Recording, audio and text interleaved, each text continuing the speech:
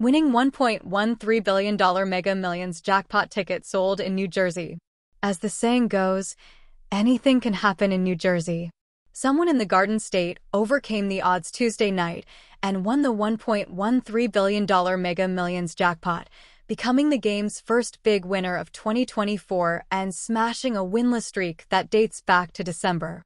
The lucky ticket holder matched all 6 numbers drawn Tuesday night: the white balls 7, 11, 22, 29, and 38, plus the gold mega ball 4, to take home the estimated prize of $1.13 billion, $537.5 million cash. The ticket was purchased at ShopRite Liquor on Route 66 in Neptune, Monmouth County.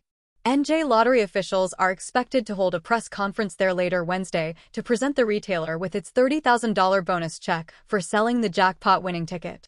The ticket holder, meanwhile, has yet to come forward. Fun fact: a $1.6 billion Mega Millions ticket was sold last year in Neptune Beach, Florida. There are at least 7 Neptunes in the U.S. for those who feel compelled to move. Until the latest drawing, no one had matched all 6 numbers and won the Mega Millions jackpot since December 8th.